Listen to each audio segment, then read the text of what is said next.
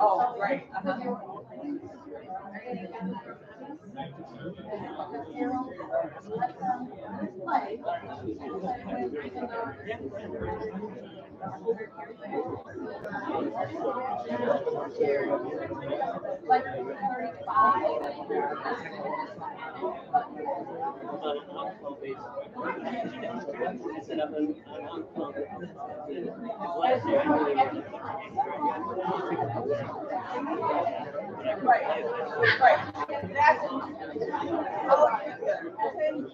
Oh yeah.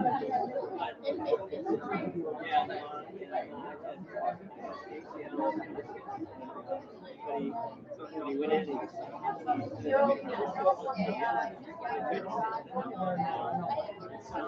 I can't stay up. So I read for it. So I had to do the meniscus again. I had it in July and April. I had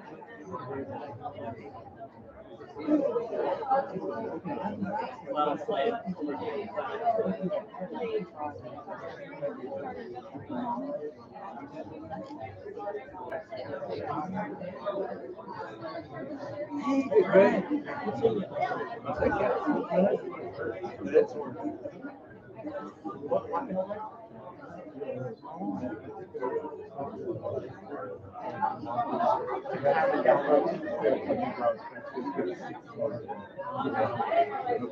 Take some time for that kind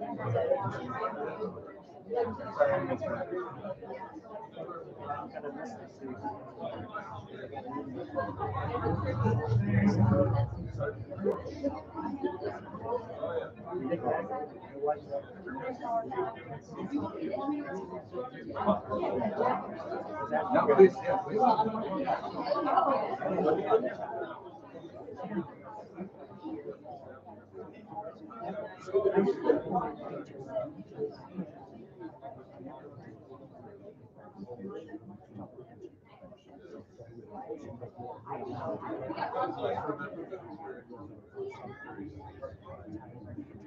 Say hi, Rick.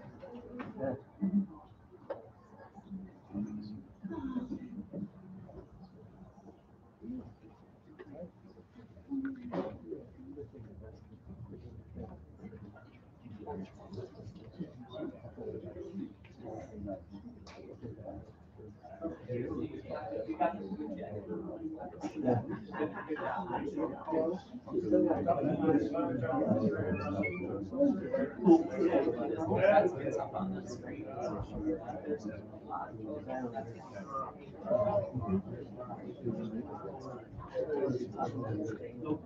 Everyone. So we're gonna delay this for 15 more minutes because family members need to eat and I'm nervous. So you guys can keep talking. All right.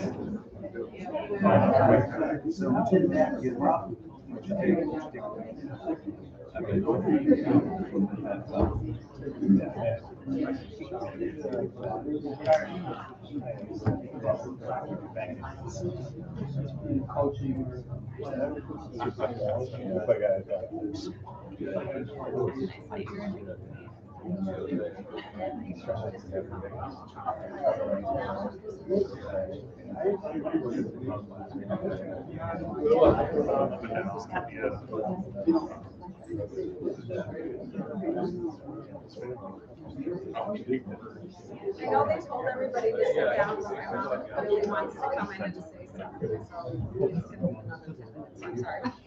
I'm having everybody sit down.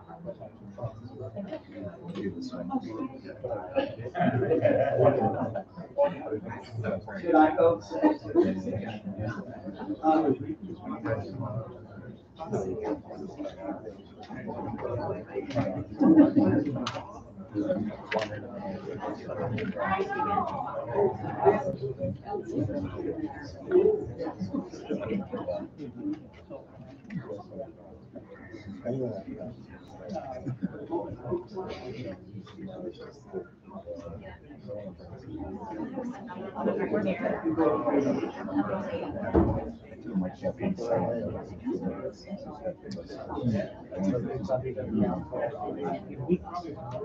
No, it's not good.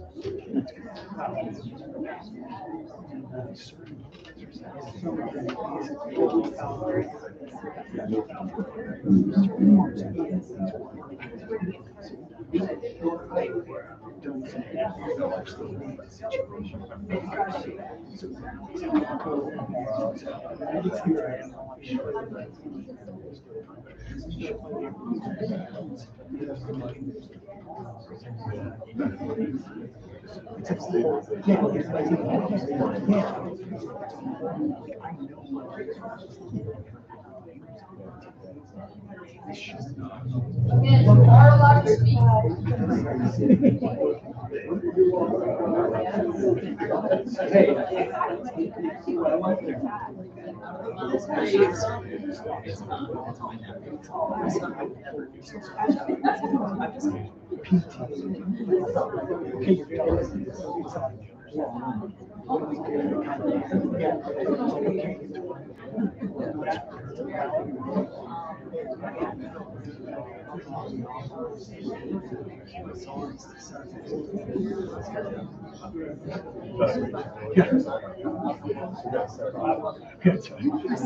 There's no hope here.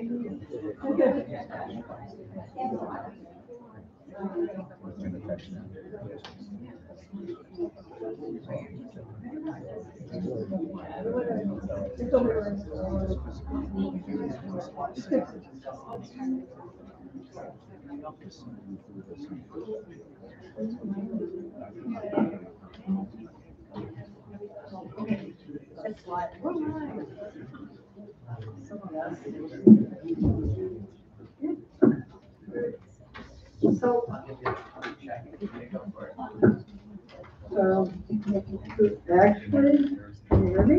Oh, we have back. Do I have to yell or everybody can hear me? Nobody could see though. So you But Julie's not here for me. Anyhow, I don't know, if everybody, can hear you here in the back? Yep. Okay, so it's in. Anyhow, this is very casual. We didn't expect this. We were planning our 80th birthday party a couple of months and said this. So I don't know what happened. Nobody really knows what happened. He was doing just fine. He had a very full day.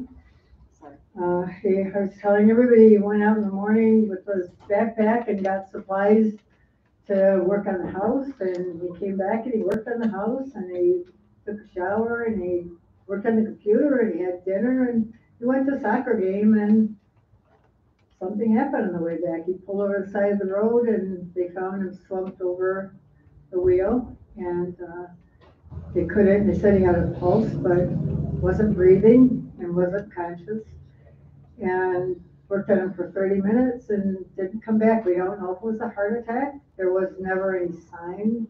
He had an operation 2.5 years ago. And, the third week we started walking around the neighborhood, did our shopping with our backpacks, and, so he was healthy, so I don't know what to say. Everybody says they don't know what to say, neither do I. It was a total shock. So I probably could say a few personal things. Everybody knows our family. My children will probably say something. I don't have to tell you too much because Mike Brennan says he's got a whole thing from Kirk, his whole entire life, and he doesn't. He's either going to wrap it up or he doesn't know whether he should start or he should end this. But he's got it. So anything we miss, we'll talk to Mike. And but anyhow, he just loved people. He was gone all the time. Sometimes I wasn't happy about it, but he really did love being around people. And you could see, like we got a message from Japan in Japanese that said, a horrible rumor is going around Japan. That something happened to him, and my daughter translated and read it to us. A little bit of broken English, but the sentiment is there. Hi, Chris. Didn't see when you came up. Anyhow, but yeah, Chris, we haven't seen in a while. We just stopped by about a week ago and thought we'd get together. But anyhow, so he had a lot of plans. He was feeling fine. He had a lot of plans for the house. He was trying to get out of soccer for 20 years or something.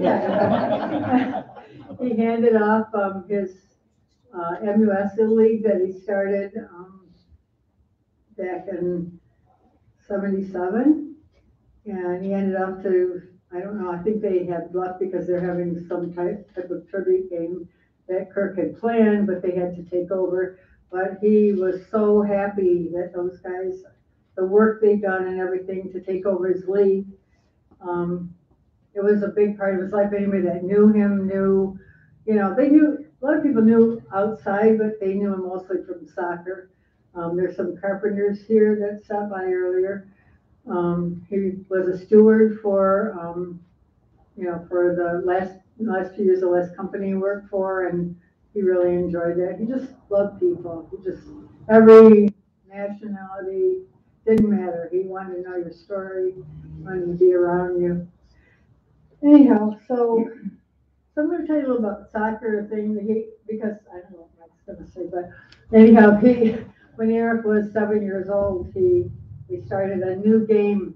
They were going to have a new game that they were going to play, and it was soccer. And so I took Eric to that, and the game, it was so cute. The kids were just, it was so fun to watch. And I'm not a sports person. I won't let football in the house or baseball or anything on TV. Like, if you want to do it, you go do it, but we don't watch it. So anyway, so soccer was really cute. So I told Kirk, you should go see it because they're probably only going to have one more game, and because they can't find a coach. And so he went to the next game and he came back, and I said, so how'd it go? And he said, great, it was fun. And I said, so, well, are they still going to go on? He goes, yeah. And I said, well, did they find a coach? Yeah. Well, who is it? Me. You don't know anything about soccer. He said, nobody knows anything about soccer. So he said, I'll learn. So he started coaching them. Then he found, we had in the other end of our neighborhood, Greeks, a whole community of Greeks were there, and they were playing, and he'd just go watch them. But, every time they were playing, he'd go watch them. And finally he said, would you like to play? And so he got into it that way. And from then on, they just started more and more teams forming and more and more leagues. And they said that he said he did some research, and so far we think it's true that it's the second largest soccer league in the nation. So So besides that, he really enjoyed people's company and different, being a steward, he was worried about all the things that went on in the shop that had to be corrected. Our family, I think, I was telling you the other day, I said, I don't think we've taken a vacation that we didn't have to be somewhere for something, and that's why we're going there.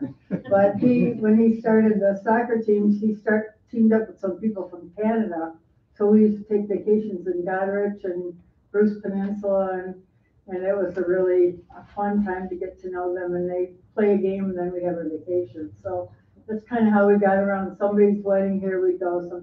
So yeah, it was a very full life that he had. We thought, we were making plans for so much more to do, but, now we just have to figure it out. Help everybody else is, taking advantage of every day of your life, because you just never know when it's gonna happen. So if anybody, would like to, the kids can say whatever they want. Anybody else would like to speak? I know a couple of people probably could take up the rest of the day. We're not gonna let them. But, so just come in and, if you want something. Oh, While you're I'm just there. gonna preempt you. No, I'm not gonna speak yet, but I just want to say, just so you know, my mom was she was the operator my mom was the operator behind the machine. So she made everything work, like everything was good at home. My dad always came back and even though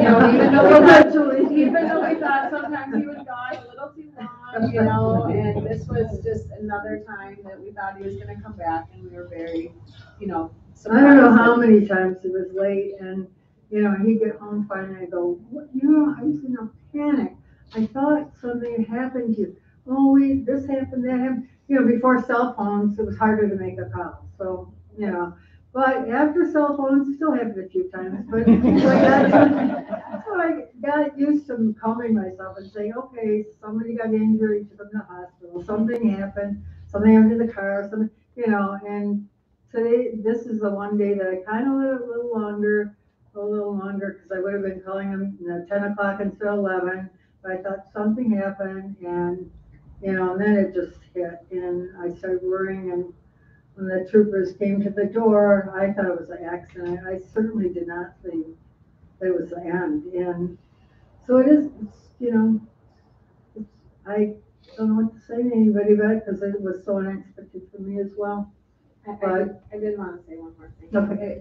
For my dad, and a lot of people don't realize this, but my dad, honestly, it wasn't an actual day unless he reported everything to my mom, because he would tell her like all the stories from the day and all the things that happened. And when I was with him on vacation, he literally called her 3 times a day and spent I'm like, Dad, it's our vacation. Like you're on the phone with Mom the whole time. So he actually went to see his sister, who's about 5 years older or so, and he and Andrew went to North Carolina to make sure he could see her before she went. She's still doing fine.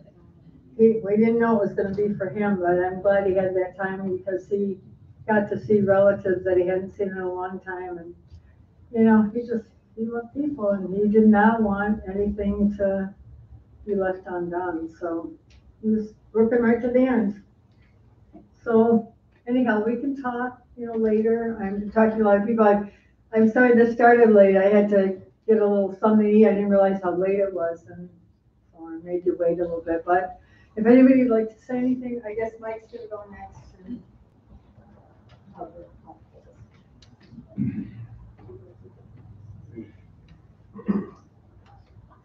I thought I'd share this anecdote that Pam didn't say, that she told me the other day. She said, I was married to him for 54 years, and I think I saw him for 30 of them. Isn't that right? Pretty close, yeah. I said 50th anniversary year, 30 good years of marriage. There you go. Well, anyway, Oh, I do have to say one thing. When Andrea got married, she threw the bouquet really hard and he caught it. I became part of the family. I don't know who I was married to that night, but anyhow, some people, Harold was known as Kirk, or others Coach, and in some cases, Mr. Kirkwood. It got me thinking of the titles that Harold really had.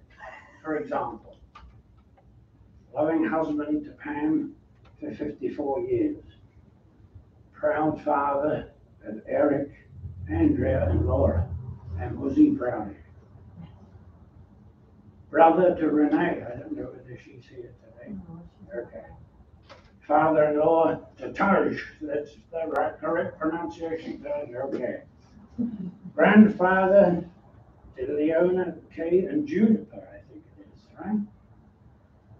Proud member of his Ho-Chunk American Indian tribe, which you see a blanket there.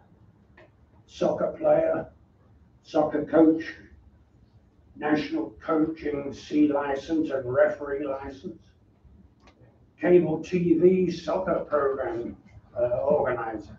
He had his own program. He'd go out. He did some games for one of the World Cup teams. He did games for the people over at what used to be the Pontiac Silverdome. And he promised me one day he'd show me the film of us playing, and then we didn't get to see it. We're trying to do it He's there. We're working on that. Yeah. He was a Ferndale, Berkeley, Madison Heights, and Royal Oak youth coach. Founder member of the Michigan United Soccer League, which today has over 2,000 players, all due to Harold and Sam Mebius, who's here tonight as well. He's an MUSL committee member, vice president, and league president. Founder, manager, player, coach of the Ferndale Intras teams, over 30, over 40, over 48, over 55. I'm waiting, I was waiting for the over 65 team, but he never organized. He was the Wolverine Invitational Soccer Team organizer, the Michigan Soccer Association board member, and Hall of Fame inductee. The MSA Director of Coaching, staunch supporter of Manchester City in the English Premier League.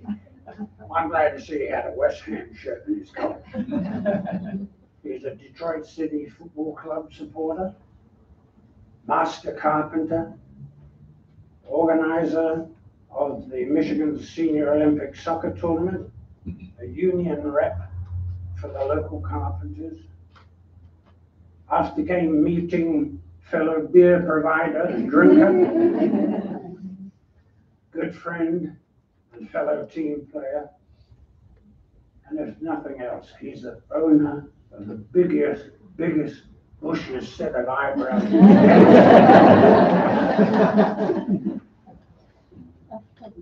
So the question, what is the thread throughout all those functions? And the answer is commitment. Harold was somebody who willingly gave of his time and enthusiasm, especially for all soccer.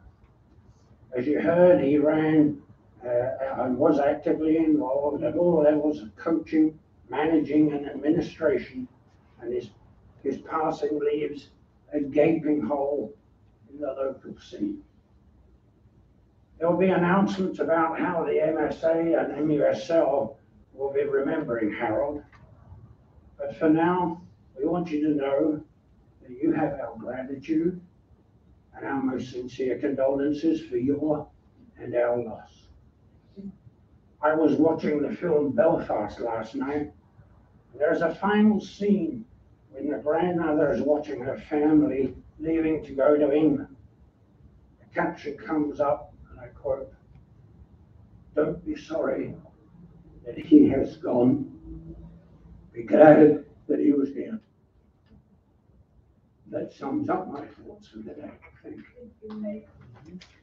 you.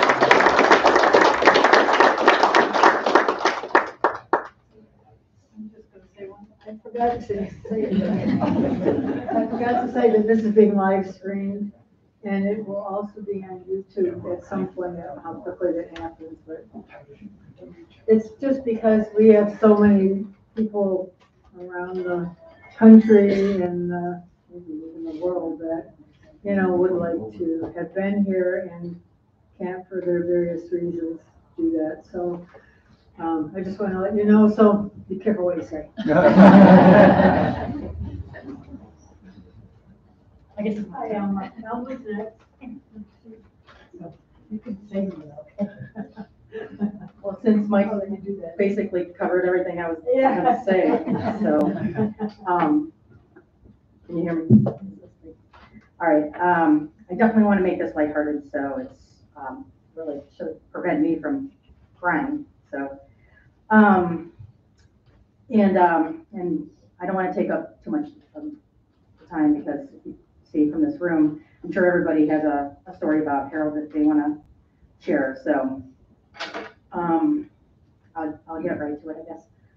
I met Harold when I was 21. My name is Alma Riley, by the way. I played soccer at OU with his daughter Laura at Oakland University, and he was our coach. I also served with Harold on the Michigan Soccer Association board. He was a man with a huge personality, and he loved the game of soccer. And he had a greater love for his family that he loved very deeply and spoke highly about. And he was very proud of all your achievements. I heard it every time I saw him. So, no, don't be sorry, because these stories are like, he was like, look at Eric, he was like skateboarding and these tricks. I'm like, I wish I could do those. But,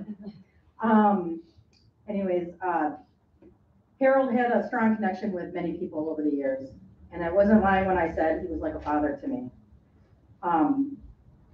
As you know, he loved the beautiful game, and he helped start, or supported both the men's and women's soccer in the area. He's the reason why Oakland has a women's varsity team. He's the reason why Shrine has a soccer program. And he's the reason why the MUSL and other leagues and clubs exist. And from youth programs to MSA, to MUSL, to Senior Olympics, Ferndale, Berkeley, and many more cities. It's because of him that soccer in Michigan thrives. He had a way of bringing people together, helping those who needed it, and without hesitation, he was on it. In fact, I heard several stories of how he was at the right place at the right time. I heard recently of a youth team that had practice, and he saw that this girl was struggling, and unsolicited, he walked over and gave her pointers and even kicked the ball around with her. And that was Harold. So I wanted to get involved with growing soccer in Michigan. And about 5 years ago, I was brought to MSA by Nick Redu. And that first day when I walked in for that meeting, the first person I saw was Harold. And his face lit up, and his eyebrows lit up, and they're all good. I mean, they seemed to grow like when that, you know, I could feel like the smile on my face come like right off and go from one side of the room to the other. And we hadn't seen each other for several years. And so after the meeting, we caught up. He always liked to have a drink after a meeting or a game or anything. So it was like, want to have a drink? Sure, let's go have a drink. So we talked about our families and things like that, what's going on with life, how we can make soccer better in Michigan. And after that, I decided I wanted to stay on board. It was because of Harold, who basically talked me into saying that I wanted to make soccer better.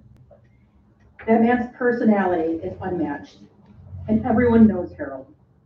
When people think of adult soccer, for sure, it's Harold. When you want something started, you call Harold. If you have an issue with someone, he's the guy to mediate. And if you want to send someone to a meeting in a room full of angry people, you send your heart.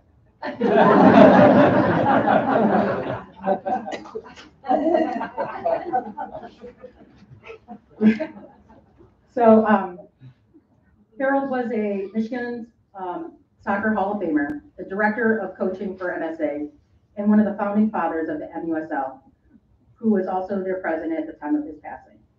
An ambassador to many people of race and culture, he saw no color, and he did not discriminate when it came to age or gender. He just wanted everyone to play. And there's a joke among his teammates and friends and fellow board members that went something like, Harold was always waiting on the docks for the immigrants to show up. And from what I understand, he was very proud of that statement because he wanted anyone moving here to have a place to play soccer. He was truly an exceptional man that cared for others and at times to a fault. If someone he loved was hurting, so was he. It was always a treat to get him to hang out. I'll never forget his contagious laugh and his lighthearted spirit. He taught me so much, and I attribute the person I am today to Harold. Because of him, I was a tougher player. I was able to contribute to our soccer community, and overall, a much better leader through his advice. So I know that many of you are angry that Harold was taken from us early, but I would like to ask you to give forgiveness and celebrate his life with me. I challenge you to be more involved with soccer in his honor and get certified as a referee or become a coach because that's what he loved, was being a coach. And to get out and play and introduce people to the sport. That's what made Harold happiest. And find that piece of Harold within yourself and continue his fun-loving legacy in the way that will make you remember the person that we all knew and loved. The unconditional love he had. He was a role model, a caring and supportive husband, father, grandfather, son, brother, cousin, and one of my greatest friends. I'll truly miss him every day for the rest of my life. And let us remember the way that he touched our lives. So I'd like to leave you with what I feel directly represents the way in which I and others choose to honor and remember this wonderful, funny, charismatic man who was such an integral part of my life and the lives of so many others. So the MSA board has decided to celebrate his achievements by renaming the Men's Over 30 Cup to the Harold Kirkwood Over 30 Cup. So,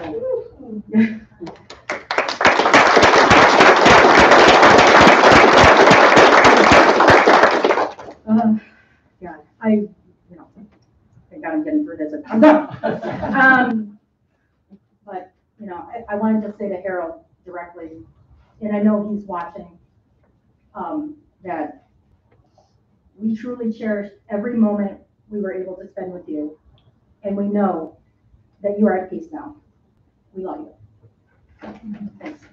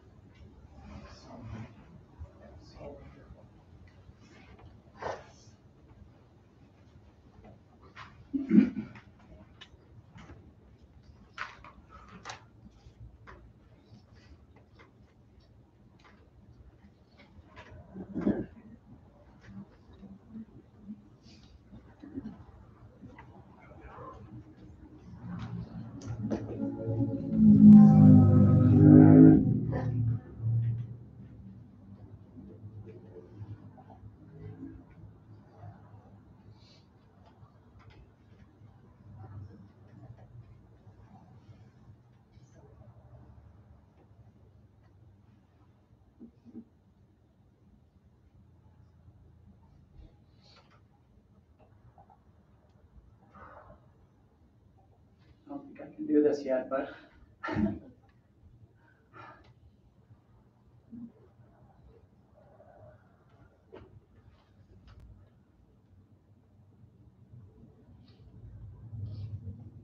actually think I just want to look at all of you and take this in for a minute because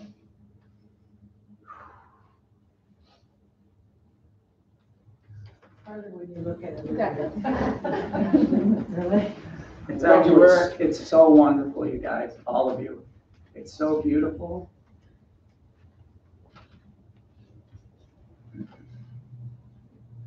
Because I only have a point of reference of myself and my immediate family to know.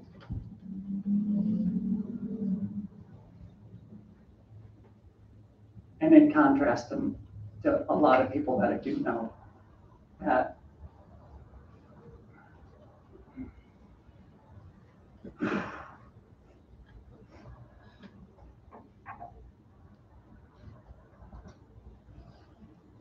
when you have the kind of parent that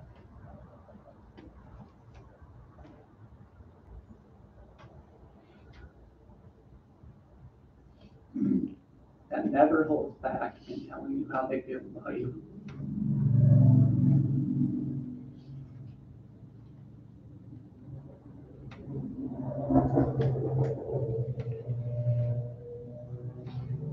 The kind of parent that when you run into people on the street and they find out who you are, they tell you what your parent told them about you. When you have that kind of parent, you just really feel like you can do anything and go anywhere and just be yourself. You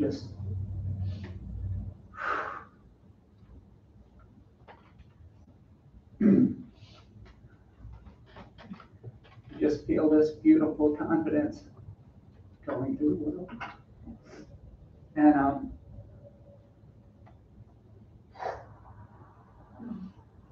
And it's really strange because I've told people that are here today and people that have come through, of course I'm sad, but when someone gives you all their love and they share it with you so often like you did, and you can give it back to them, you just know how much you share that love, then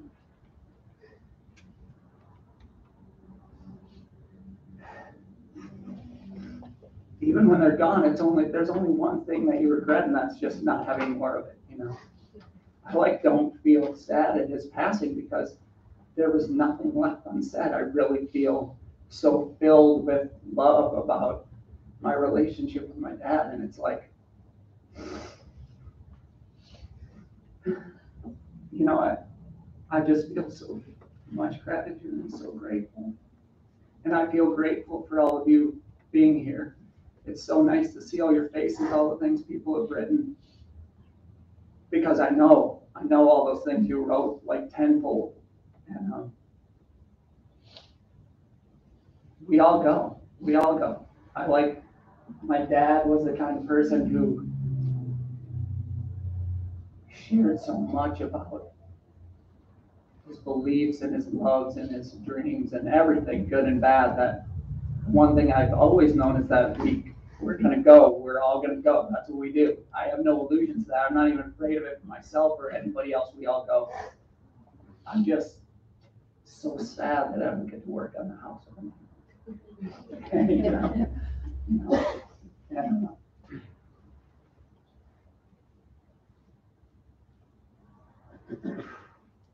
Sad that I can't call him and get his insights.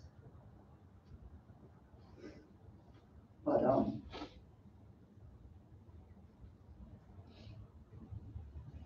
I feel so fortunate. And the one thing I'd say is the people you love,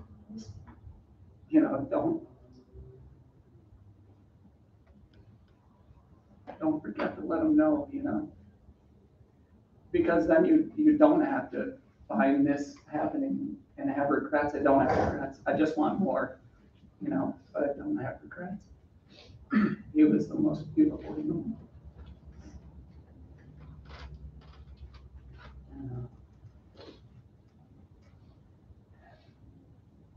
He just never did anything. He never did anything to try and get credit for it. He didn't care at all about that. He literally just did things because he was compelled, because he was like that kind of person. He wanted to do whatever he could in this world for all the people around him.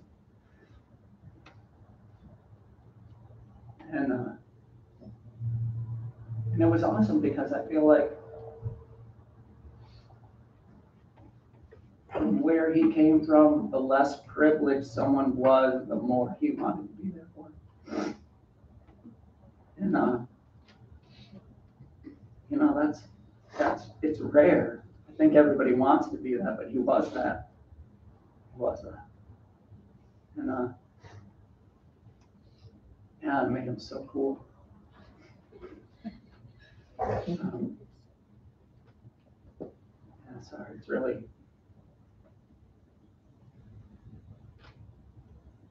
hard to sound eloquent when you're talking about your hero.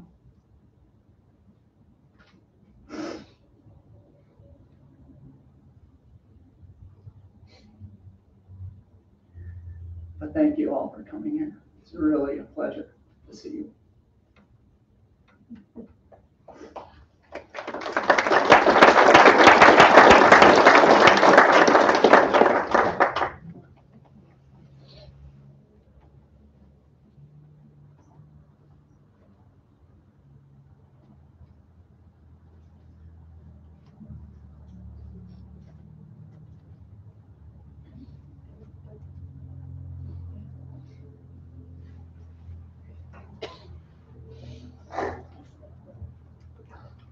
Well, I'm very nervous because I forgot my glasses, so I can't read my speech. And I also don't have a speech. He also didn't have one. So I'm just gonna sort of talk here. And then I also heard this is live streamed. And I heard that Harold told everything to Pam, all the stories of everything that happened in the past, which really makes me nervous. So should I say a different name? No, my name's Genevieve. And I actually forgot about this. Memory is not always the greatest thing. I forget a lot of things, but I actually met Harold back in, I think, 1984 or 1985. And I remembered this miraculously because there's a picture back there, and there was a whole bunch of kids in these little t-shirts and goofy looking outfits, some boys and girls, and they're in a gym. And I think I remember it being in Ferndale. And I don't remember how, but I was asked to come and play. Do you guys remember this? So I was able to go out there and play with all these boys, and I thought it was the coolest thing. And obviously somebody invited me, because I don't know how I came all the way over to that area when I was a little bit further north. But I remember from that moment, wow, this is really cool. This guy really must be coaching soccer and playing soccer forever. Of course, now I know that's not the case. The next time, so that was for years, I just kept seeing him everywhere I went. Every time he went to an indoor game, he was there, hanging out on the sidelines. Hey, how you doing? Always smiling, of course, talking to everybody. And he also, I, along with Elma, I played, I think before you though, on the club, didn't I? Yes. Yeah, I think I played. I was in Missouri. Yeah, so I played on the club team at Oak University also. Was it before you, Laura, at the same time as you? Same time, Laura. I didn't show up till I showed up. Okay, well, there you go, fine. At the same time. We didn't have a coach until Laura was there. Okay, great, you're right. See, it's all your kids' faults because they're the ones that said to be coaching. But anyway, played in that club there, and it was pretty great because he is just so easy, and he was one of those guys, and I'm sure everybody here that knows him knows this. He was one of those guys that could just, he waited a minute before he spoke. He kind of was this great listener, and he would sit there and he would just look, and he would be calculating exactly how he was going to deal with every single person as an individual, rather than just like, okay, everybody, this is what we're doing, and half the girls would cry, and the other half would be like, what, I'm not, and he'd do all these things, but he was so intentional with how he treated every single one of us to make sure he kind of got right through to us in the way that we needed to hear. And just so everybody knows, I was his favorite player. And totally not, that's not true. I was not his favorite player, actually. We had very much of a love, he adored me, but we had very much of a love-hate relationship. I was very tough, I'm not gonna lie. I'm sure he was glad that he had the daughters and son that he had, because he wouldn't have chosen me. I was not, kind of, yeah, I was a little bit rough. But anyway, I'm sure he did, he had this thing, sometimes I do these things, and maybe there was a red card or a yellow card here and there, but and he had just this, he looked down and he was just like, oh, yep, that's Genevieve, oh boy, here we go. But I will say that I have had 3 mentors and people in my life that have changed who I am. And honestly, he is absolutely one of them. And the other 2, oddly enough, there was one, Paul Farron, I'm sure maybe many of you know who he is, and I was hoping to see him here today, but maybe he'll hear me on this while reading my speech without my glasses on the live stream video. He was one of my mentors also, and then I had one other, Ernie, and all 3 of those people are soccer coaches. They were my soccer coaches. And guess what I did for 30 years of my life? I was a soccer coach. So, pretty amazing man.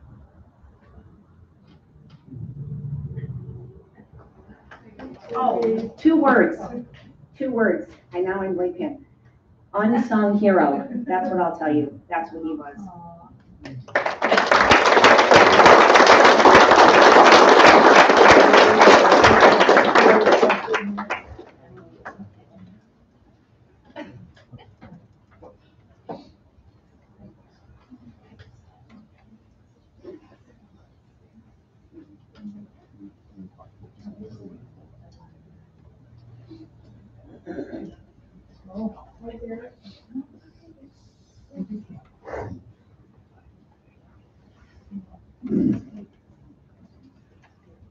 Hi, my name's Derek.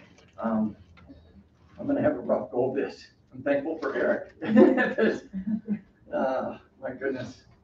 I had the privilege of. Can I say something? Sure. If anybody else is afraid to talk, you saw mine. It was beautiful. I've had the privilege of playing soccer for Harold for many years. And there's a common friend that Harold and I have, and his name is Keith Cunningham. Keith is not able to be here today. He's at home taking care of his beautiful wife named Pam. And so Keith had written something, and he shared it with some of the family. And they asked if he could share it, and he obviously couldn't. And so he threw me under the bus. And so here I am to share. I'm honored to share Keith's words and memories of Harold. It is a little long, so don't shoot the messenger. But Keith's memories of Harold. Harold was a friend of mine for over 40 years. How would I describe him to those who did not know him? Not that there's anyone alive that does not know him. He seemed to know everyone. First, he was kind. He did things for others all the time. He had a heart of gold. He was a carpenter. He made a living building exhibit displays for H.B. Stubbs and often traveled to install them. He built an addition on his house. In fact, just last week, he was still working on it.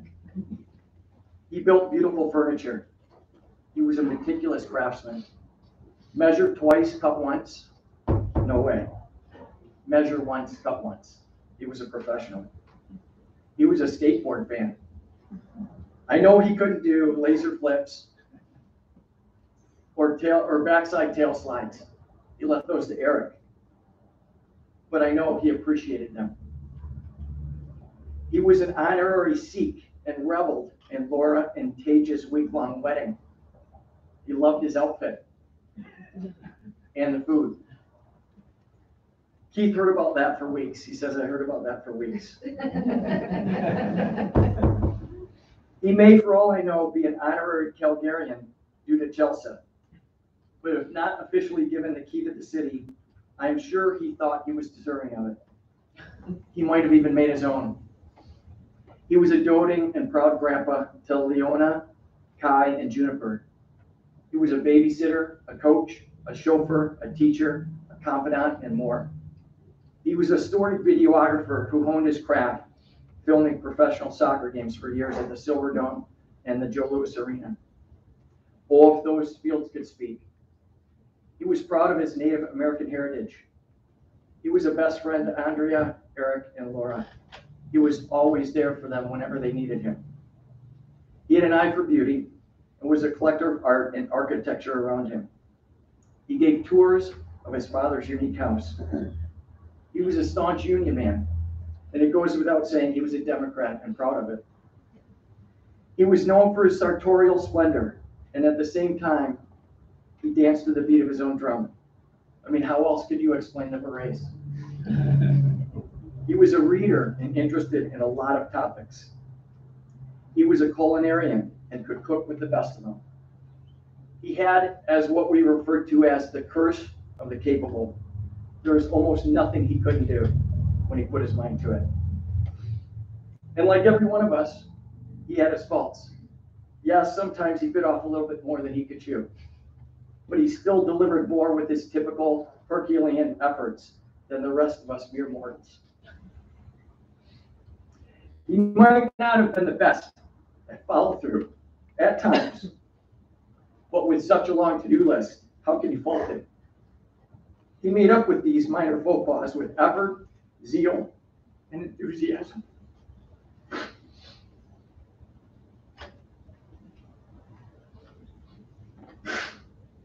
Sorry.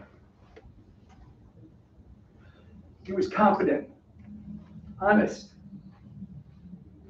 adventurous, smart, compassionate, encouraging, blind to color or creed, and full of smiles. He was a soccer guy's guy. He was dedicated to it. You might say it was his calling, vice or passion. I think it was a passion, but not as important as his wife, Pam. She was his true passion. There are a lot of soccer stories that we could tell about him. We could talk about how he arranged a cricket game with some of our favorite Brits, or our trip to watch the U.S. national team in Columbus, or how back in the day, the over 30 inter team was ranked in the top 10 amateur teams in the country. He was so proud. Or how he merged our team with the Caribbean team, and how the other teams complained about him rating music. Or how we went to watch the Columbus Crew in Columbus. Or how he met Mia Hamm so many years ago. Or how we actually had an international team of American, English, Jamaican, German, Haitian, Middle Eastern, Eastern European, Spanish, and French players all on the same team. This is actually how his soccer club came to be known as Intra. He did not care where we came from. He just cared that we were good people and good players. Keith's favorite story, he says here, he says, my favorite story about Harold takes place in an indoor game years ago. It was at an old decrepit golf dome next to a cement recycling plant. He says it was a game late in the season where a win was meaningful to both teams. We scored in the last few minutes to win, and the other team was PO'd. As we walked off, one of the players on the other team, who did not seem to have a fluent understanding of the English language, jawed at Kirk. He really gave him the business. He was so frustrated, and he came at Kirk with one last ultimate insult. He exploded as the spit came out of his mouth. And you have ugly eyebrows!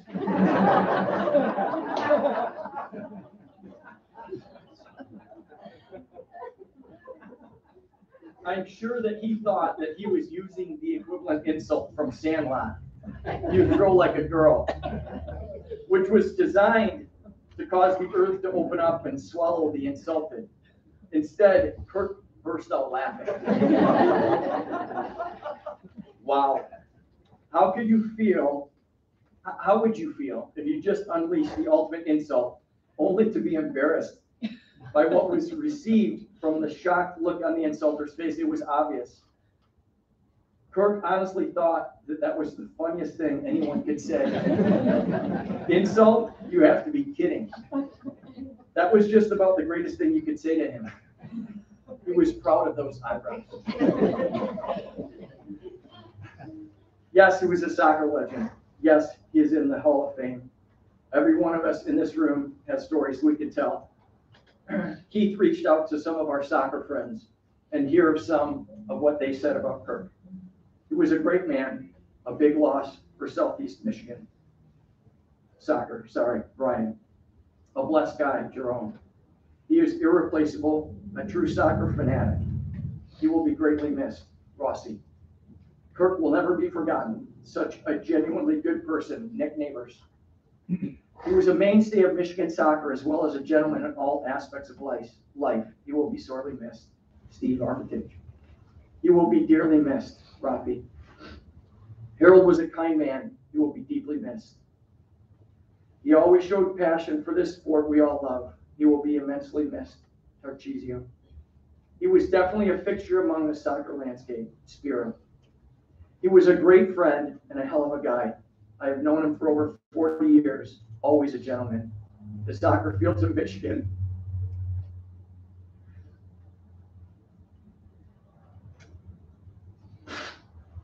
Sorry again. The soccer fields of Michigan will be a lonely place without him. Fred. He was a great contributor to both the game and the community. He set the example for inclusion and camaraderie. And he will be sorely missed, Jeff Fletcher. Great man, an incredible ambassador for the beautiful game, Steve Spacuzzi. Harold will forever be in our memories. He has had a true and lasting impression in this game we love all in Michigan, Sean Sewell. Harold was a local legend, Scott Mocha. I have over 20 years of good memories with Harold, and he definitely will be missed. This one hurts. Hug your loved ones, Jeremy. His contribution to Michigan soccer is unmeasurable, Joe Boyle. My first experience in outdoor soccer in the U.S. was with Intra, and it was Kirk that was the welcoming soul. He will be very much missed, Moises. My first experience with soccer playing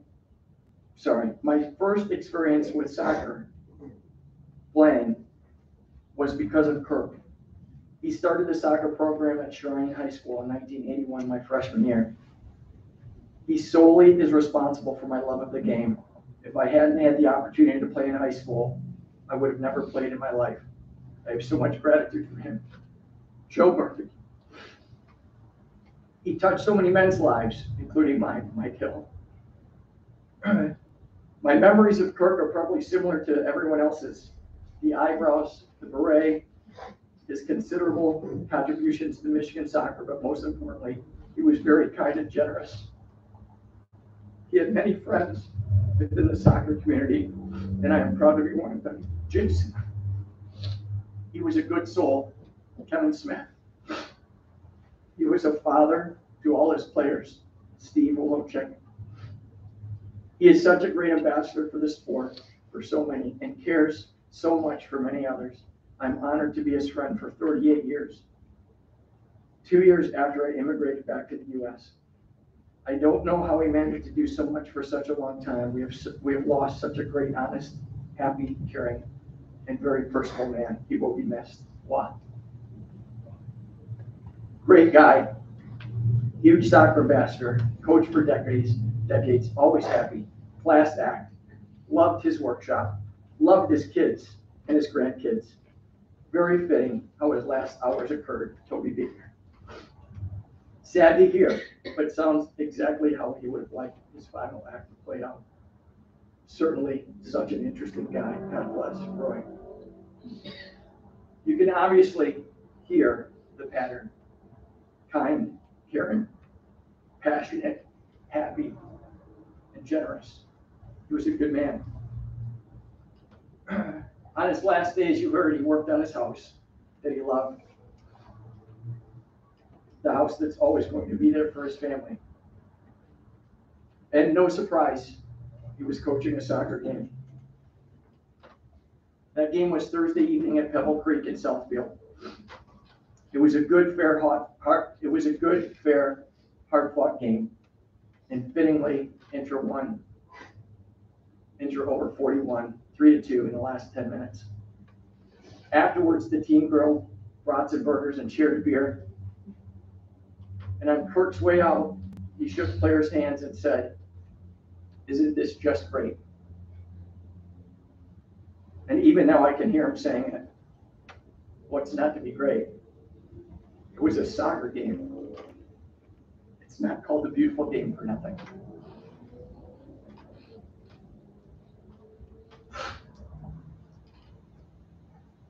On a warm, beautiful spring night, with not a cloud in the sky, his team, made up of his friends he has known for years, won. He was right. It is great. And while all of us will agree it was a life with so much more to offer, he had a great day.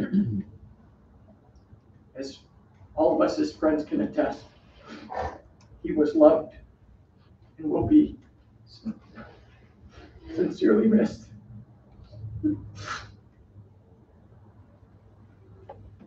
He has left quite a legacy.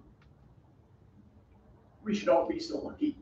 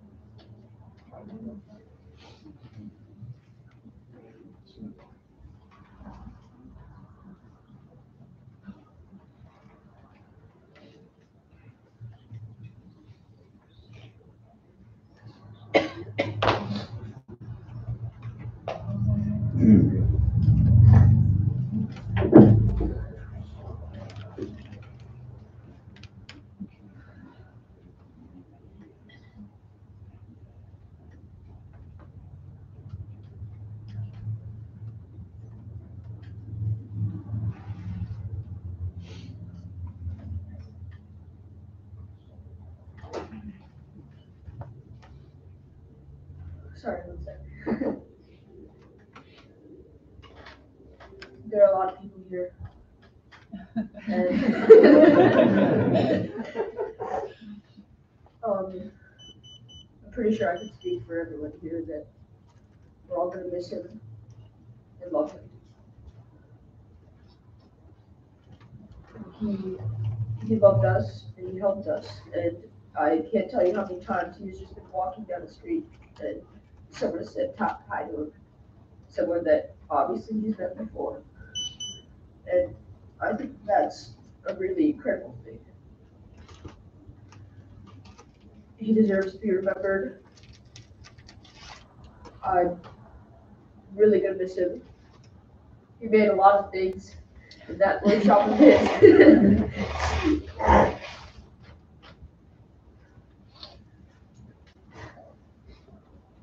We were all super into Harry Potter for a while, my cousins.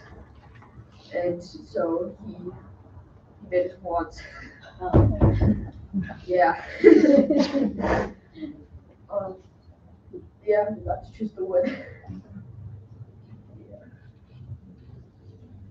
Yeah.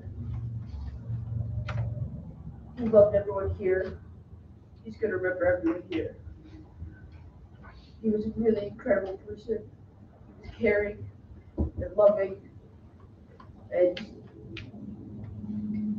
truly who I want to be when I'm older.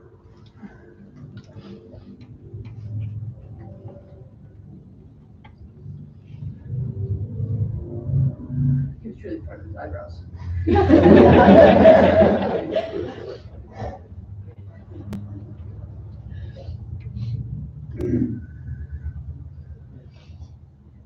We're gonna love you and miss you, Grandpa.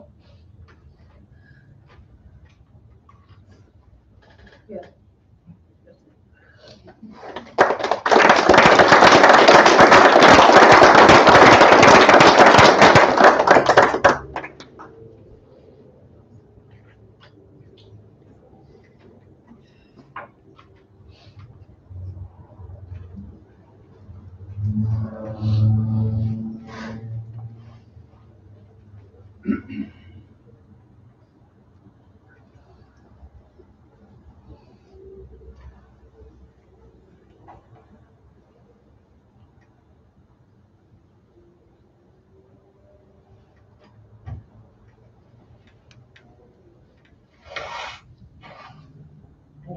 I didn't want to come. I didn't want to get on the plane.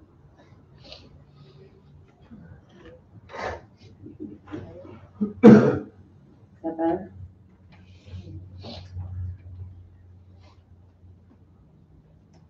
Because I knew coming would make it real, and I was really trying hard not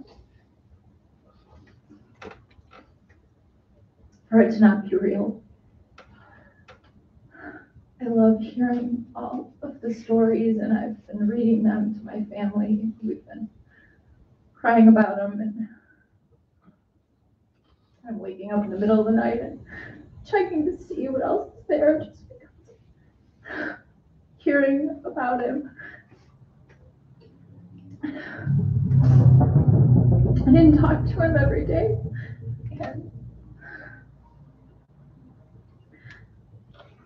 and sometimes I wouldn't talk to him for a week or more, because, you know, he's busy. He's busy.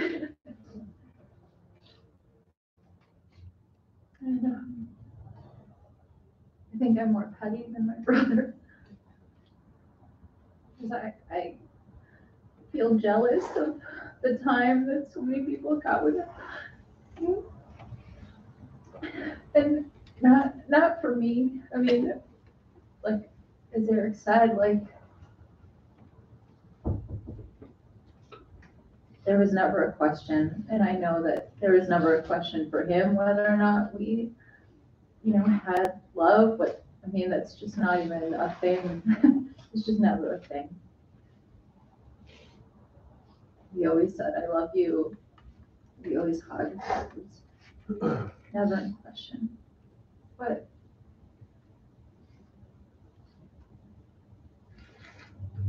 I mean, there's never enough time with the people you love.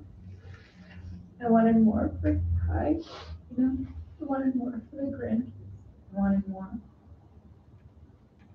And there were a lot of trips that we tried to plan that were not going to happen because there was some kind of a soccer event going on. And I, you know, I know he in no way regrets, and I certainly would never have it any other way for him, because he knew where to find his friends. You know, he knew what time and where they were playing. He knew he could go see them. And how incredible is that? How incredible is it to be able to know where to find your people any day of the week? Every day of the week.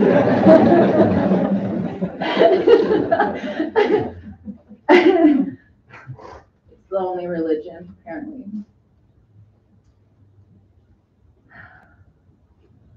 But I mean, I think the miracle of my dad was that he could see these huge pictures, right? He could see the possibility. He would get really excited about a cricket game or putting on this, event, or, he could see how something was going to make a difference and bring people together.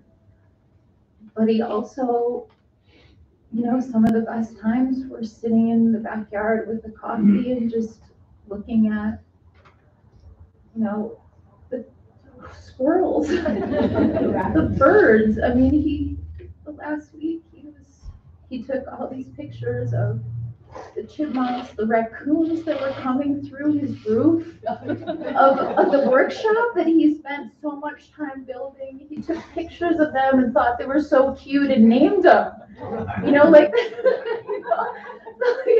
like they're destroying his roof, but they're adorable, 10 and something. So it wasn't, he saw the big things, but he also saw all the little things, and there were all the places I wanted to take him and have him see, all the beautiful places that, he taught me to see.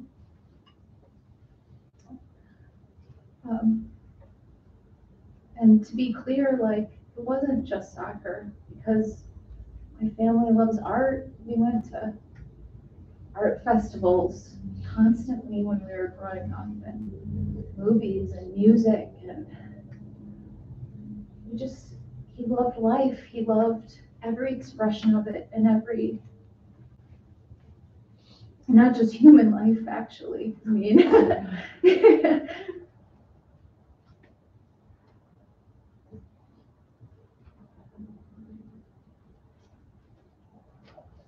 think that it's just, this connection is so,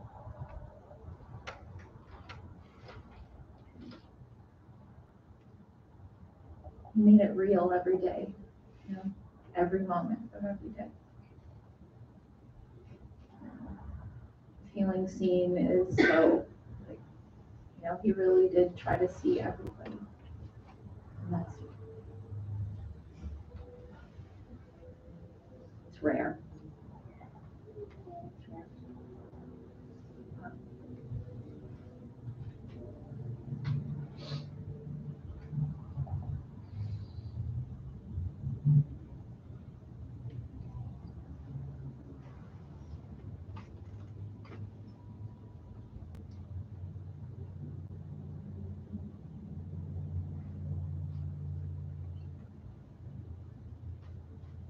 I just don't want it to end. Thank you all for everything that you gave us today, and that you gave him every day, because he just loved it. He just loved it. And he loved everybody. And everybody loved him, as he'd like to tell us, so.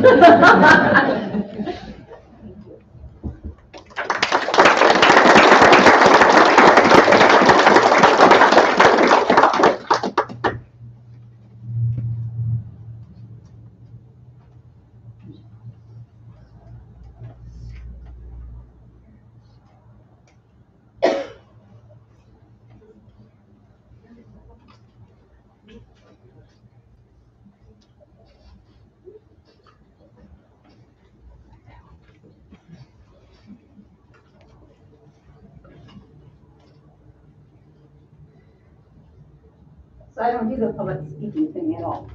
So, but I feel like if anyone deserves it, and deserves me sticking my neck out and being, it's Kirk. Usually I don't have that problem. I'm not loud all the time, but anyway. So I went to, not really partially because of Kirk, but, and I had tryouts today with my kids. And all I could think about, and I had a little tear a lot today, all I could think about was all of the girls that played with us in college and Kirk, and the fact that it was funny because once we got together, pretty much everyone said I was Kirk's favorite because everybody thought they were Kirk's favorite because that was Kirk. like never did he, like, no matter what, he always was the guy that like, he loved everyone. And you all knew, and he had like this confidence. It was weird. Like even the ones that didn't have confidence had confidence because he was like, you got this. You have it, you know. Here's the deal, right? Come behind sees. So here's the deal. Here's the deal. And you're like, and everyone like just loved being around him. He gets that I can bring to the kids that I coached in the past, but continue to coach because I love it. I probably not as much, even though I love it a lot. It's just you can do so much more than what you think you are doing. You know, you can do so much more without even trying. And the more you have to try, the more you're probably not doing. You know, when you do it because you just love them, love the game, love just people, and you want to do the right thing. That's what Kirkwood is. So, you know, what do you say about Kirk that his eyebrows didn't say, right? You can bring one eyebrow up and you're like, ooh, whatever. But, you know, all I can say is that, you know, I don't know how to say it, but like, for me, it was like, cool man, cool. He was a cool man. Yeah, I don't know how many times you could say that to everybody, like, cool man, cool. He was the greatest. He was the greatest. Like, he is literally inspirational to all of us. And I, you know, not a, I don't talk about incredible, but definitely Kurt deserved it. So uncomfortable, and I'll walk off in my socks.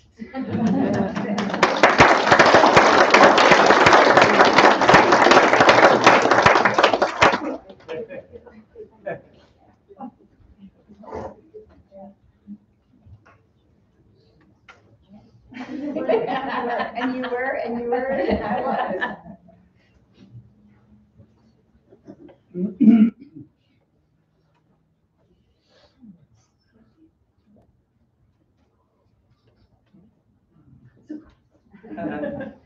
I'm Jacqueline. I'm the youngest sister-in-law. So I knew Kirk since I was 7 or 8.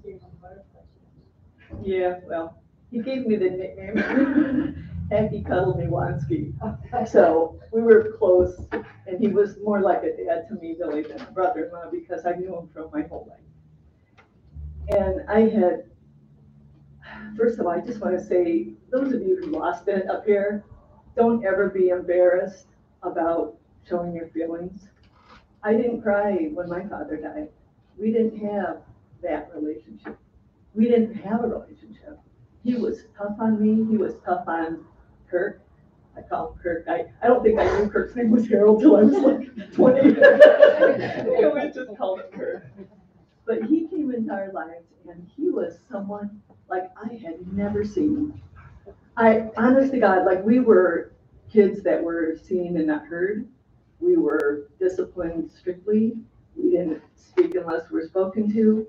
And Kirk came into our house the first time with his guitar. And he sang in front of my family, which is like, I would fear more than death. I mean, honestly, we just didn't do that. And I was amazed. I've never seen anybody with that kind of confidence who, I mean, he didn't know us from Adam. And, you know, my family's all sitting there like, and he's singing, and he's got the expression on his face and the eyebrows up, and Michael Row the Boat Ashore and all these songs, and we were just, I was just amazed by him. And he made my world bigger. He made everybody's world bigger because he was the least judgmental, biggest hearted, no prejudice. I know all of you said this before. I don't know. I apologize to all the soccer people because I moved to California when I was 19. Kirk drove me to the airport in a blizzard. It was April. And I wish all of you had $1 for every airport run that Kirk made because he was like a shuttle service with all the kids, all the relatives. One time my plane got diverted and they ended up busing us from Chicago to downtown Detroit. And Kirk came down to pick me up at the bus station in the middle of Detroit. And I'm like, you know, freaking out. And he shows up and he says, hey, let's stop at this donut shop on the way back. And it's like, I don't know, middle of the night, you know, this Dutch girl donut. We drove by there, Chris and I, and it was open, you know, and like Chris didn't just know the counter person, but he knew the guy that baked the donuts, and he knew the guy that washed the dishes, and he knew that guy outside that parked the cars. You know, you couldn't go anywhere with him without him running into someone that was a friend. And so he taught me a lot about generosity of spirit and that kind of acceptance. And he was always just that person that you could go to for the big smile and the big hug. And he hugged you like he meant it. He just hugged you. He like bear hugged you. And that was, you know, those are the things that I remember. So Kirk had flaws. I'll tell you, he had a couple of flaws. When I would come home for vacation, we would have these debates, and I would tell him, Kirk, you're spoiling your kids rotten. And I would tell him, you know, you can't just always do everything for them. You have to let them learn on their own, make a few mistakes. And he would look at me, listen to me for a while, and then he'd go, but Jackie, they're my kids. And I have to tell you that, you know, I didn't have that with my father. So to me, the way he felt about God was just, and I have to tell you, he was right. He was right.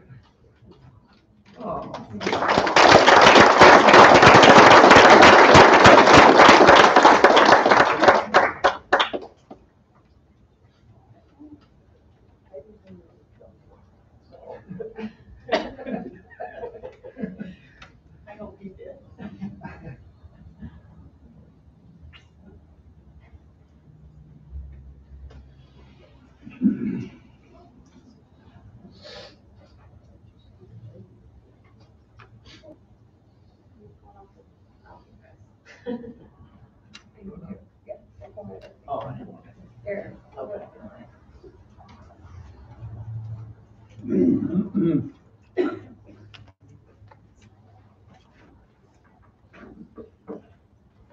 I love to write, but I wrote a bunch of notes because I can't write.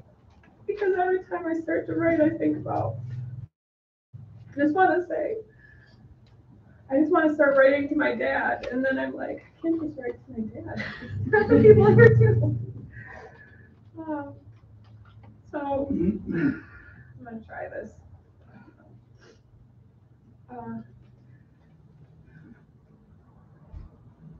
My word glasses.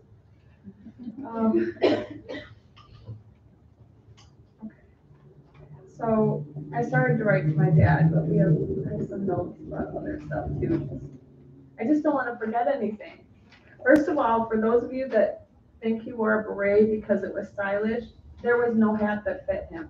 There was no hat that fit him. We tried to buy him hats all the time. There was no hat that fit him. He always wore a beret because he wanted to keep the sun off his head, and he wore it in the summer sometimes. There was no hat that fit him. And he has a million berets at home, and the grandchildren are inheriting them and all that. Actually, my brother asked if he could have his skull when he died. He said, his Dad, head is the amazing conversation was, we were sitting there. You want to say it? Okay.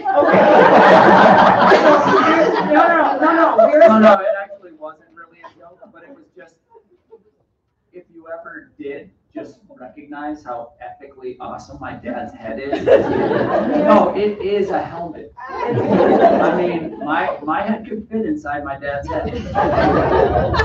So I didn't mean it in a morbid way. I just meant like as like the ultimate, but we did. So it went like this.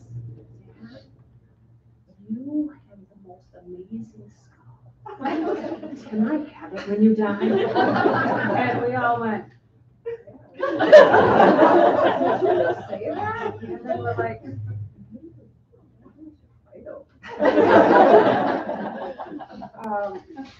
He said yes, by the way. he did say yes, but I don't think we should do that. Okay. So, Dad, you've always been my hero, our hero. You've always been our hero. He's always been our hero. He was always there for us. My sister took us to this crazy rainbow gathering. It was like a hippie thing, and hippies were like 20 years in the past. And my sister got sick, and we had to take her to the hospital. I called my parents, and they just drove there. They drove, we had to take back other cars, other people were sick, they put them in the cars, he was always there for us. If we were sick, he brought soup. If we, he would, I know this is terrible to say, but when you're a kid and back in the day, my dad got me the tampons because my mom didn't dry. So I could ask my dad like that. I was 10, and no, he never cared. He never cared. And these are things that we probably shouldn't say because my mom said it's being live streamed or whatever, but my mom has not pumped gas in 30 years. So my dad's been taking care of us. He took care of me. Anything. My daughter, Leona, anything. With Dad, I have to work. I'll be there. I'm there. Leona would text from school, I need to get here or there. He was always there. I was, when I had to work, he was there. So I was starting this, but I'll I told him when he died, we were at the after what Derek said, he was found only 15 minutes or so after, not even, and they took him to the hospital. And the one thing I wanted to tell my dad, I put my arms around him and I said, Dad, you saw us through. We're all okay. We're all made it to adulthood. So with all our crazy thing, Eric skateboarding, we thought for sure, I don't know. My daughter's 14. I always worried about her. And I said, Dad, you saw us through, and Mom's a brute underneath. My mom's amazingly strong. My dad did everything, but my mom is amazingly strong. And I was telling people, she is like I said, she was the one that held down the fort. We always felt like my dad would do anything outside the home, and my mom would always be there. So we could call Mom if we were Mom, but my dad would be oh, I'm there. So I want to say thank you for seeing us through, Dad, to adulthood. Thank you for being Leona's babysitter, tutor, guide, and grandfather. When my dad found out that Leona was a little behind in reading, every day he would read with her. Every day. And they were reading really hard books. I'm like, she's behind in reading. I can't read these giant chapter books. So, I don't think she would have, she's better reading now.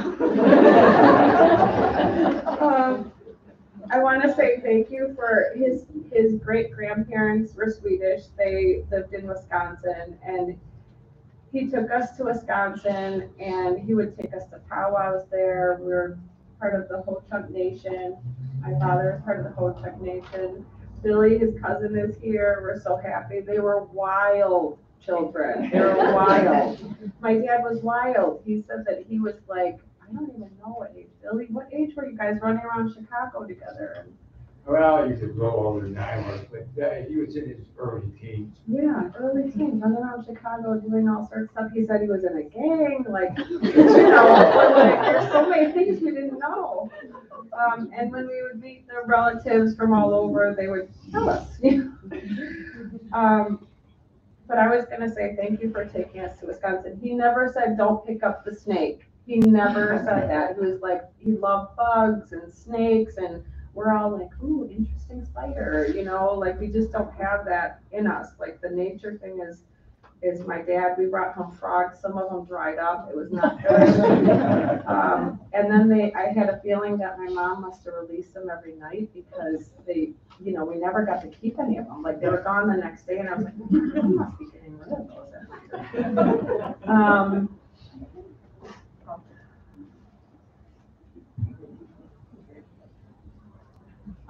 I went to So another thing is my parents, as much as they completely believed in us and told us every day, like, you know, I had a lot of issues when I was younger, and they would always say, "You're beautiful, you're intelligent, you can do anything." That was like the mantra. Like we always heard that. And so I decided to go to Peru by myself one time, and my dad said, "Here, take these." He gave me a soccer jersey and a bunch of coins to flip, like that you flip at the what is it called where you flip them to see which team goes first or which team whatever. What is it called? Toss-up. Yeah. Okay. So he gave me those. I passed them out to because it like you only can take certain cabs and that kind of stuff, and so I gave it to the cab drivers, to my, you know, to the people on the Amazon, and they were just like, it was like a beautiful road, like a golden road to like just whatever, just because of the soccer stuff. I don't want to forget my dad's passion. He loved photography. We'd go to Cranbrook and we would climb as high as we could, and he would record it with photography. Like he'd always be like, and my mom would freak out when she saw the photographs. We climbed the pine trees. He'd never say get down. He'd always try to include me. He videotaped everything. He worked with the Express, the Lightning, the Rockers. Like these are all professional teams that no longer exist in Detroit, but we're sad they don't. The last time I went on vacation with my dad, we were worried about my Aunt Renee. On my dad's side, it's his half sister, and we were very worried about her. And he hadn't talked to a lot of the family. And he was nervous because he hadn't talked to a lot of the family and didn't know if he would be accepted. So everybody has their insecurities. He didn't know if we'd be accepted. And so I drove him down to North Carolina, and when we got there, the whole family came to dinner.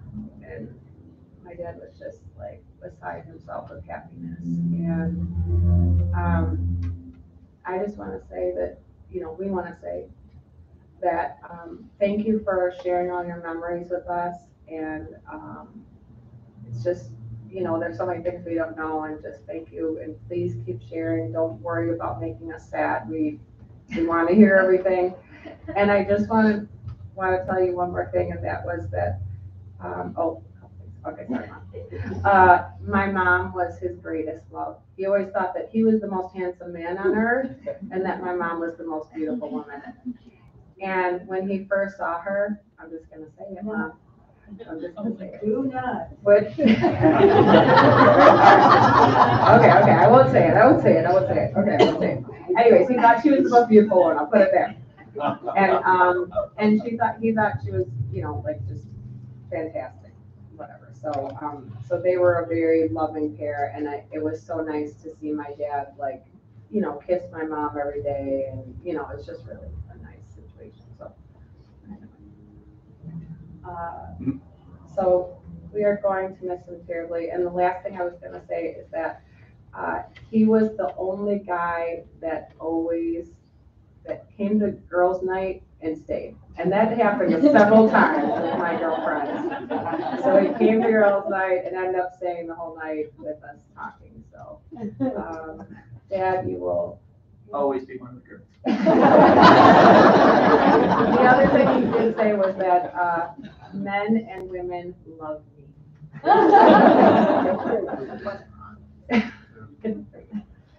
Anyway, thank you so much for sharing. If anybody has anything else to share, but we're so happy. It was so nice to just see everybody, you know, friends of ours who came, all the soccer players that we love, all of our family, and I'm still seeing so many people that I know meant so much to my dad. So thank you. Thank you.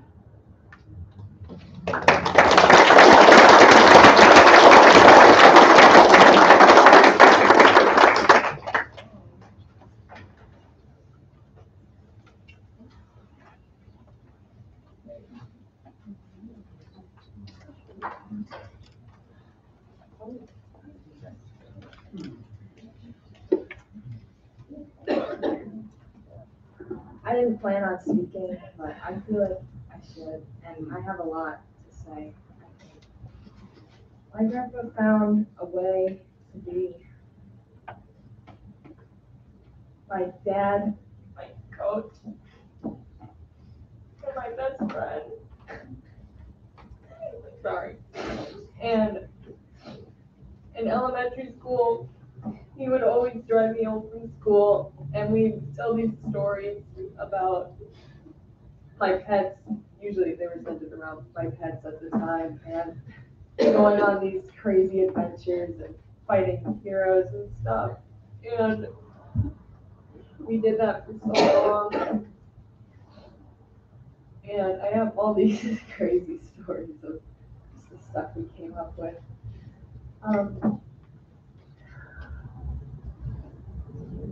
When we would get home at the dinner table, he would always have these stories that just from his experiences that he would tell would be a new one every day.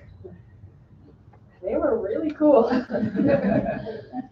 remember one of my favorites was, I don't even know how this came up, but he told me he was a caddy for the mafia people at this golf place. It's just stuff like that.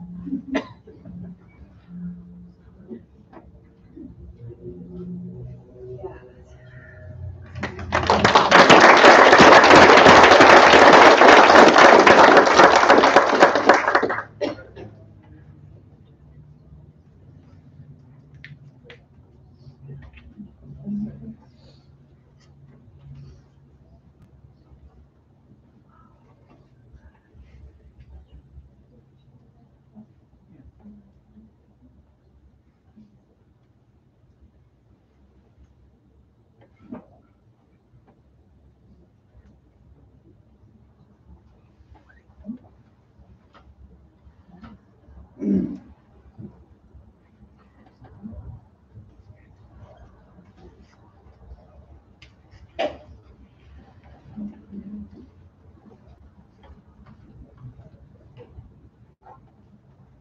Hi everyone, my name's Dave, and I had the pleasure of knowing Harold for over 20 years.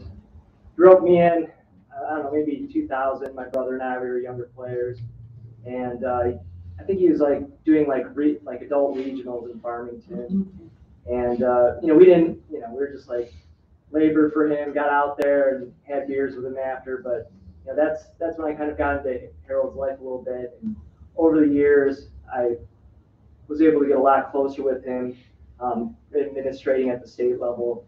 And, he became a real close friend and mentor to me. And, I had a lot of conversations with him over beers, talking through problems, just working through how we were going to make soccer better in Michigan. And, it hit me pretty hard.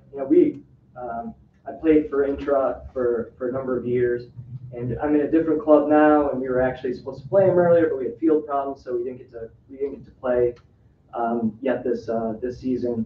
But I found out, I was on my way up to Petoskey to coach a girls tournament. It hit me pretty hard, but it was really touching to see, players from my club who barely even know what league we play in, and the chat thread was just going crazy. Everybody knew me, everyone. And it's been really touching. We kicked off Thursday, and before every match, everyone remembers Harold. A moment of silence, photographs. It's really awesome to see. So I appreciate it. Thanks.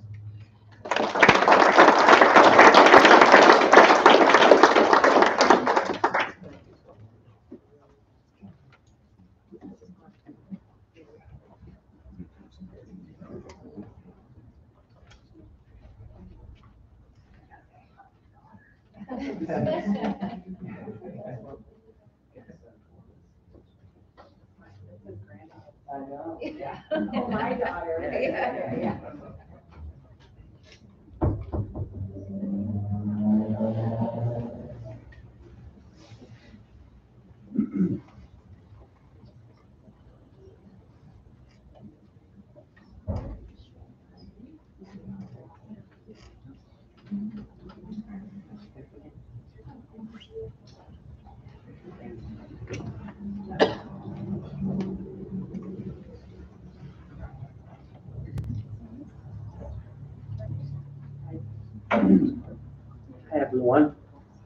my name is Hua-Din, and I'm so glad, so honored to know this fine gentleman. 40 years ago, I came to the United States, and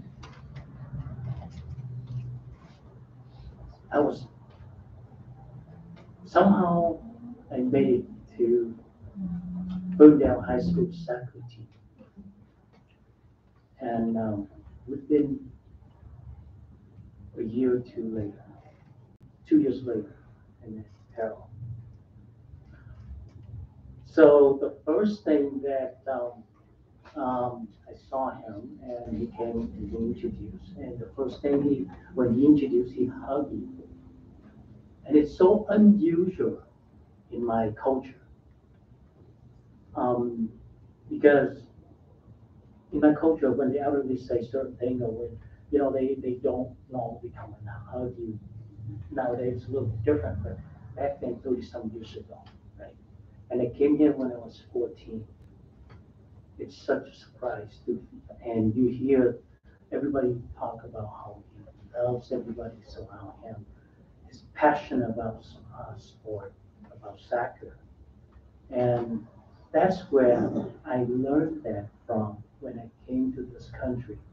I feel that so much love, so many people around you that really want to welcome you as an immigrant to this country and fulfill the life of your American, the freedom, the love that everybody has for each other. So as time goes along, I have been with him for the last 38 years. I played for Intra over 20 years now. He used to play for his open age, 30 and over, 40 and over. And then he asked me to play for him with 48 and over. But I already committed to another team. So every so often he needs somebody, he called me up, can you come out? I need help. So I come out and play with him, and every time I see him, a big smile and a big hug. And every time, just like Derek's mentioned, isn't it great? Isn't it beautiful playing soccer? And he get to know my family as well. Get to know my wife. If you saw my wife come to the game. So same thing, hug her, picture with her. My kids, same way, asking, how are you doing? How's your soccer coming along? How's your school? So, and they love to be here. They had, how teenagers, they have things going on, and, they're all over places, so, very unfortunate.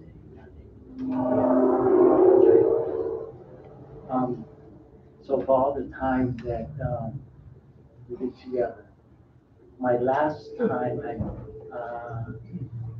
received a hug from Kirk. That's when he first introduced. And just recently, I learned that his first name is Harold as well. So 2 weeks ago, actually, 2 weeks ago, Thursday, I received the last hug from him. And at that game, after the game, we have a beer together, and we celebrate 38 years that we knew each other. And I did not know that was the last time I'm going to see him. So last time I saw him. So last week, because of work related, and I couldn't make it to the game. And later on in the night, got a message from Derek. And basically, I just feel like something is missing. So a lot of things that he has taught me, and he told me just two things, that love and passion. When you have love, you can do many things. When you have passion, that motivates you to do the right thing. And I believe that's his motto. And a lot of that give me the confidence and help me through a lot of different challenges in life. And I really appreciate that. And I thank you for that, Harold. And rest in peace. Thank you.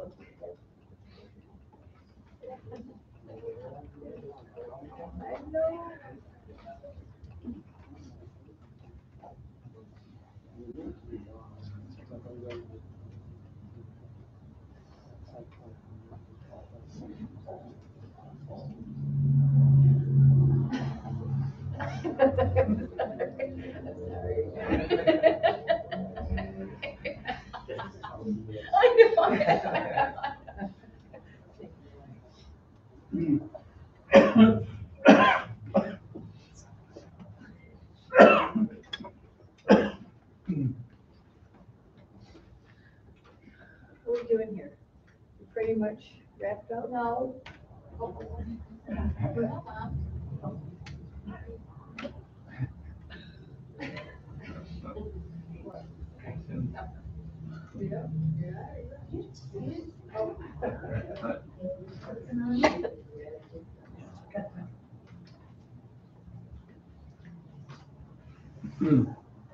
Hi, my name's Tage.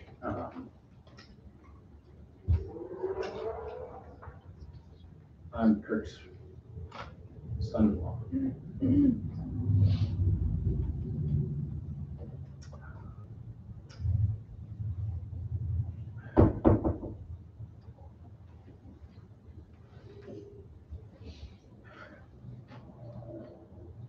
It's impossible to encapsulate a person,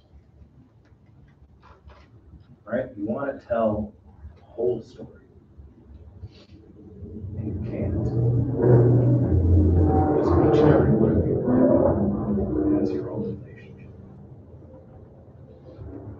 And for each of every one of you, and all of us, he's a slightly different person. We all get to see him through our own lens. And that's how we should see it. And at the same time, it's a terrible joy and a horrible privilege to get to hear how you saw it. I think that Kirk was not a person, despite his massive collection of jerseys, who cared too much about the things that he had. And I think that when we measure a person's life, we measure it by the feelings that they left behind. Kirk has left a massive space. It will never be exactly filled. It can't be. But he's also left a legacy. We've talked, definitely people have talked, and I've talked throughout the day with people about all the things that he loved and was passionate about. There are a couple things I think it's important to remember that he did not like at all. He had no place for intolerance. He had no place for bigotry. He had no place in his life for disrespecting refs. He had no place in his life for people being unkind to other people. What he did have was incredible patience.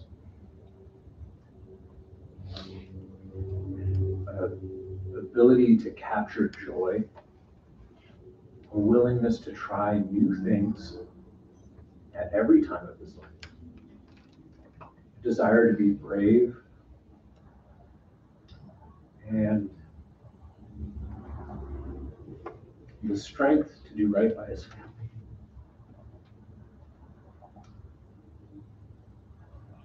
There are a lot of ways that you can celebrate it.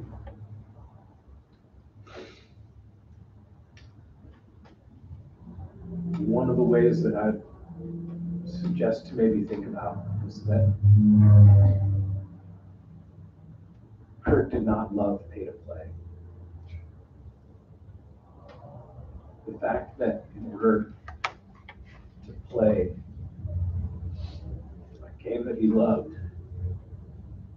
he kind of had to have money was something that troubled him deeply. There's kids out there who want to play, who can't. I would encourage the soccer community to find a way to help kids with that in his name. I would encourage all of us to remember to be vulnerable, to help each other, to give each other rides and take food, and take water to the games, because he can't do that now. To put up the corner flags, remember to take them back down, and to make sure the beer is at least half cold. And be kind to each other.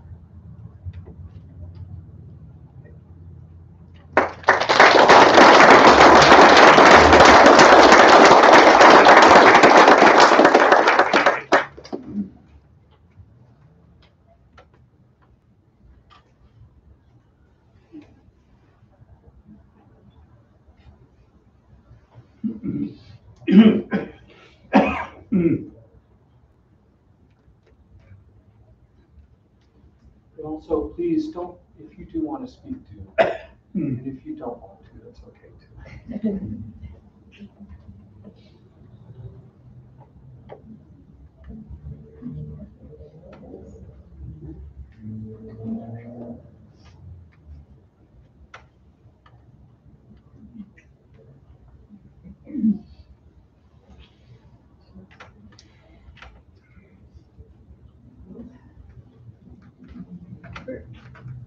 We are in a situation where we would really love to have everybody go out to dinner. We didn't plan the evening or tonight because we thought it was gonna run late. We weren't sure what was happening. Right now, we rented a house. We have food there. If people would like to come and there's more that we'll order more in. It's right in Royal. I'm trying to think how we're gonna get this. I think we can get this stuff down and packed. You know, but We got some people that can help, maybe. Yeah. There's some real mural soccer players in the house. Oh, okay, so she thinks we might get help to get this down. So if anybody's interested, wants to hang out, you know, wants to talk for their family or people out of town or people you haven't seen for a while, Andre has the address. 304 Oakdale. 304 Oakdale. We're there. It's fairly spacious. There's a lot of rooms and, you know, everybody can sit around and relax and have some lunches. And what we don't have there, we'll order in as salads and taco bar or something like that. So, you know, we'll kind of, it's kind of a weird thing. We didn't know really how to plan this for the evening. We're trying to get everything else done. But if you'd like to stop by, we'd love to see you. And we'll manage it when we get there. Carry out everywhere nowadays. So, but we do have some things there ready to go. So, how long do you think? No, we'll just send some people there. Some people will stay. Yeah, some people say we should go. So, anyway, that's, so 3 or 4, because pretty close to here. And, we'll handle it. We'll see how many show up. If there's not enough, we'll get more. And we'd like to see you all. Don't hesitate to come if you are free for the evening. And basically, we just have to clear this out sometime. So that's the problem we had with this. Without heat, we are having Kirk cremated, which is his wishes. And so that's a situation that we're still scheduling with the funeral home. And they will let us know what the date is. So it will be a private family situation. So this is kind of the last chance for us all to get together.